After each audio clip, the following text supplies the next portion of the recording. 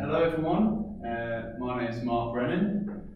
I'm a response sergeant and work for Leicestershire Police, and for the next 20 or so minutes I'm going to talk to you about why we need evidence-based policing. I'm going to talk about how our decision making can be naturally prone to make mistakes, and then I'm going to talk about some of these mistakes, and they include failing to consider what's called regression to the mean, failing to recognise that correlation doesn't mean causation, and failing to recognise what's called our availability biases. And I'll explain what they mean a bit later. And some of these mistakes mean that we can sometimes think that something we've done has worked when it may not have. And in order to overcome these mistakes, we need to take an evidence-based approach. Okay, I'm going to talk about the work of Daniel Kahneman. He won the Nobel Prize for Economics in 2002, and he wrote the international bestseller Thinking Fast and Slow. What he argued was that our decision making can be naturally prone to make mistakes. And through a series of experiments, he identified two main ways of making decisions and thinking, which he called System 1 and System 2. System 1 is where we make fast, unconscious, automatic decisions, the sort of decisions we make every day when we drive into work every day. And this in the police, we're experts at System 1. We can smell danger, we can sense it. To give you an example of using your System 1, take a minute just to see and answer this question. What emotion is this person showing?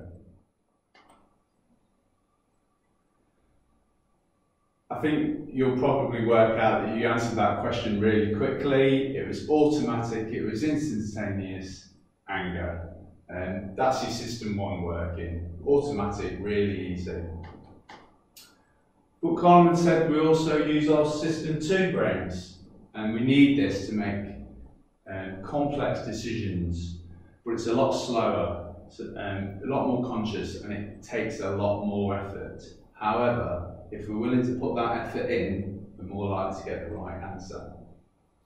So, again, try and use your System 2 decision making here, and try and answer this question.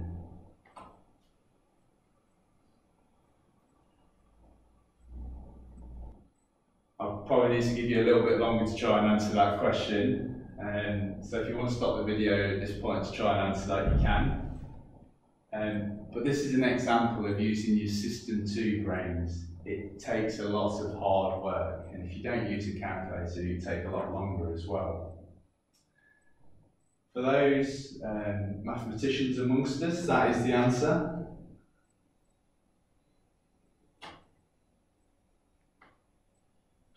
Okay, so we talked about System 1 and System 2. System 1 is easy, quick decision making. System 2 is a lot slower, more conscious, harder work. And Kahneman argued that us as humans, we don't like to put that hard work in, so we'll try and take a shortcut. So, for example, on that last question, we may just work out what's 20 times 20, 400, and that will do, that's close enough. But the problem is, sometimes we try and make decisions using our System 1, when really we should use our System 2 and take a bit of time. But we don't, and that leads us to making mistakes. And the first one of these mistakes I want to talk about is what Kahneman called System 1 failing to consider what's called regression to the mean. Okay, so what does regression to the mean mean? And that is basically where unusually large or small measurements tend to be followed naturally by measurements that are closer to the average. And perhaps if I show you a graph, that would be easiest to explain. Basically, every large score and every low score is more likely to be followed by something that's a little bit lower or a little bit higher. Things go up and down, and that is regression to the mean. That graph is Leicestershire Police's burglary figures for the last 10 years. But it's not just true of crime figures. It also applies to lots of other scores. So that is the FTSE 100 for the first 6 months of this year. As you can see, scores go up and down, up and down. Particular high points will likely be followed by the next point being a little bit lower. And that's regression to the mean.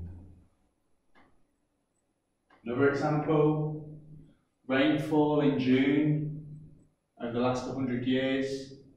Scores go up and down naturally. High scores will tend to be followed by something that's just not as high. Alright, so beginning to get an understanding of what regression to the mean is all about. Why am I telling you that as police officers, police staff, police students? Why does that matter? If you use your System 1 brain without thinking about it, regression to the mean can prove absolutely any intervention. So we take the graph of burglary figures. Burglary hits a peak, perhaps there. Burglary is a big problem. We need to do something about burglary. Police respond in a System 1 way. We need to do lots of stuff. So we're more likely to take action when we hit those peaks. But we often fail to take an evidence-based approach. We just do loads of stuff. And after the results naturally become more normal, which due to regression to the mean they probably would have done anyway, we think that we caused that drop, when actually it's potentially just random. The only way we can know whether our intervention works or not is if we take an evidence-based approach.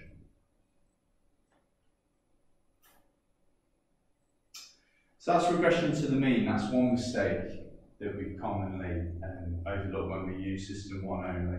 System 1 also struggles to recognise the idea that correlation doesn't mean causation. Okay, again, what does that mean?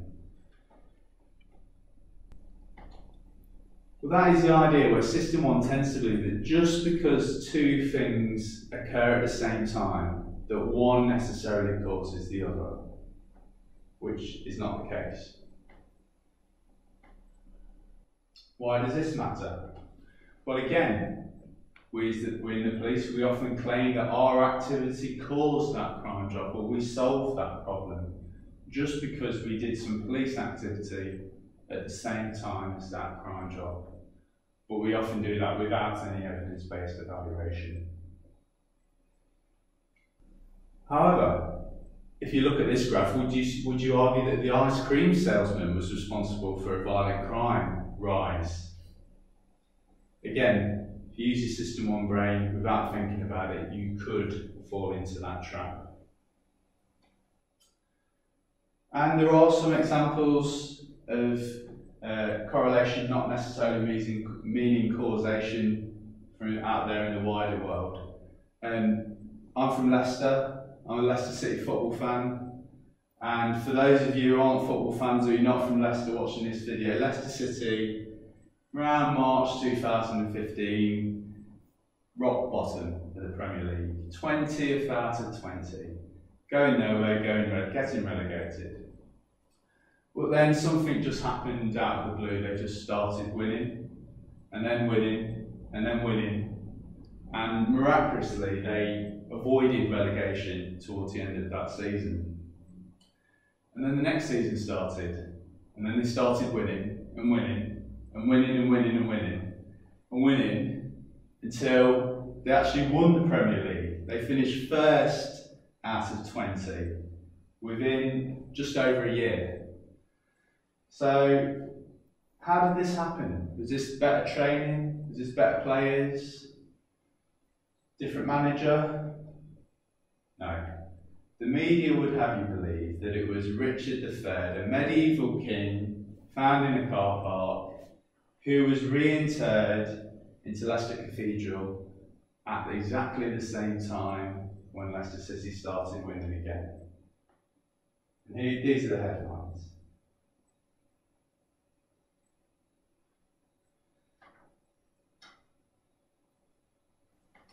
And when you look at the statistics, it is quite seductive.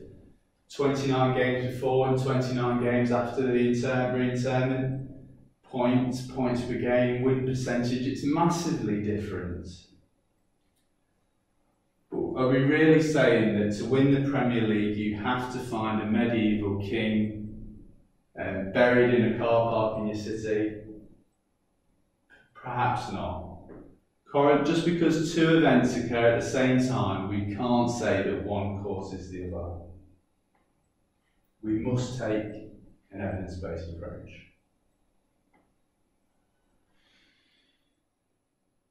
Alright, Kahneman also talks about another mistake we commonly make, and that's what's called availability bias. And that's the notion that if I can imagine it, then it must be likely. But by the same token, if I can't imagine it, then it can't be likely, it just can't happen. And this leads to the public perhaps being scared about something that's quite rare, whereas something that is a lot more common we dismiss just because we don't hear about it as often. This is where we ignore statistical evidence and instead we rely on vivid, single events or our own experience that are not easily remembered but not necessarily representative of the majority. Okay, so we're just going to give a little example of a potential availability bias. I'm going to ask you just to take a minute, stop the video for a minute and try and think about how many people in the USA died of heart disease and murder as a result of firearms in 2003. Just take a minute to stop the video and have a think about how many people died in the USA in 2013 due to those two causes.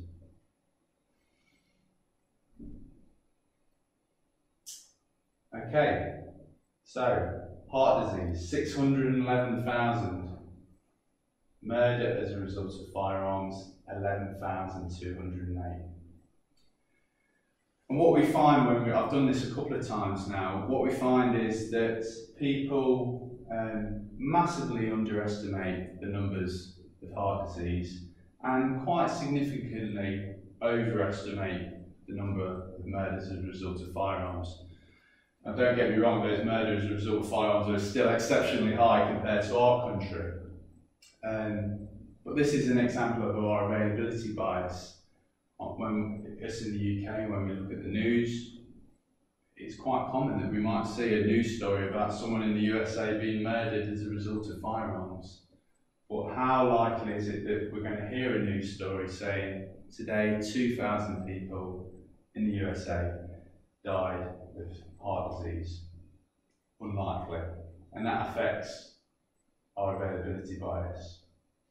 And just to put a little bit of evidence on that, I asked 39 Leicestershire PCSOs this same question, and those were the averages. Again, showing that we significantly underestimate the numbers of people who died as a result of heart disease, and we significantly overestimate those who died as a result of murder as a result of firearms. Again, same message. We can't just use our system 1 to interpret these statistics. We need to use our system 2 and take an evidence-based approach. Okay, so how can you protect against these mistakes? By taking an evidence-based approach, which I've been saying again and again. But what does that mean? Well, Kahneman argues that in order to conclude that a treatment is effective, you must compare a group of patients who receive this treatment to a control group that receives no treatment. So if you're going to test an intervention in the world of policing, one way that you can take an evidence-based approach is consider a control group, a similar group that does not receive your intervention. And then you can compare between the group that receives your intervention and the group that doesn't. And that is one way we can use our system 2 and prevent making some of these mistakes.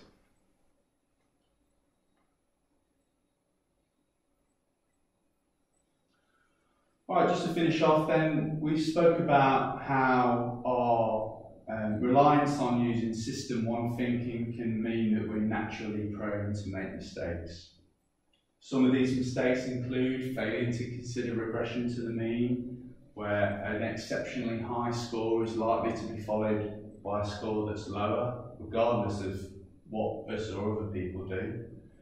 Failing to recognise that correlation doesn't mean causation, or in other words, that just because two things occur at the same time doesn't mean that one necessarily causes the other.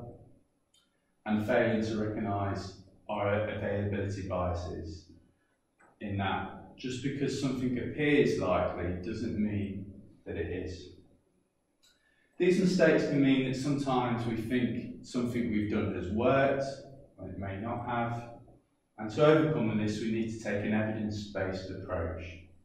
And one way we can do that is by utilising a control group who do not receive our intervention. Okay, I've been Mark Brennan. This is why do we need evidence-based policing? Thank you.